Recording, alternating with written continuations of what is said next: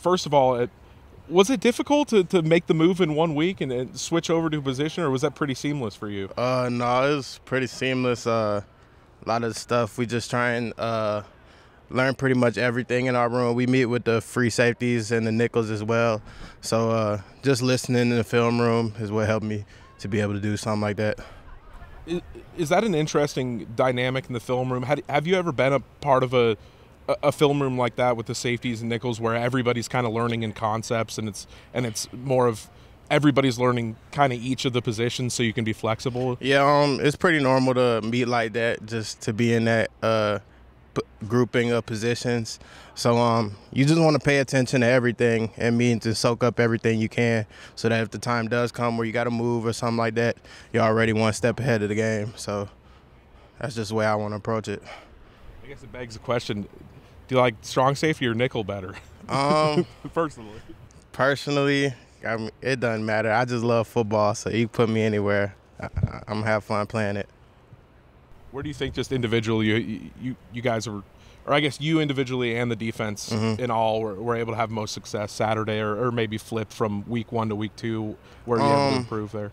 I think we just we ran to the ball a lot better. We were all on the same page. Just a more comfortable feeling. I think we're just settling in and ready to get things rolling throughout the season. So I think it's just a learning experience every week. And then when you look at this USC defense, what stands out to you as maybe the biggest area of concern when it comes to Saturday that we need to lock this down? The defense or their offense? Their offense, I'm sorry. We just want to get after them in the run game, be sound on defense, get our hands on guys, just play with good technique this weekend. That's what it's all about. We're not trying to do anything different other than just play our game and get the job done this Saturday. So we're just approaching it the same as any other week. Are there any players that stand out to you in the film room? Yeah, our whole defense stands out to me in the film room. We got guys working hard every day at practice. So it's going to take more than just one guy. So it's going to take a total team effort. So everybody should be standing out. How about on their side, on USC's side?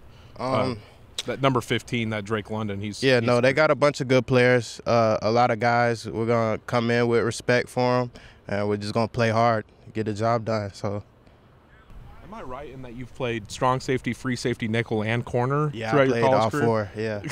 Does that, I guess, boost your Coach Banker was talking yesterday. It boosts the player's draftability. Yeah. But basically, like, when you're able to put on multiple hats like that. Yeah. I got no clue. That's up to scouts and everybody else to decide what that is. I'm just trying to do what I can to help the team. So if that helps me, cool. If not, I'm going to keep doing it anyway. So does it make you feel more confident as a football player? I mean, definitely. I understand so much more of the defense on pretty much almost every level. So it helps me understand weaknesses in the defense, strengths in the defense.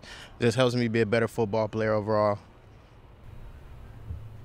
I don't know where you're going to line up on Saturday, but is that – we'll probably ask Rolovich about that, but can you give us any kind of hint about – Yeah, not sure. We're going to see.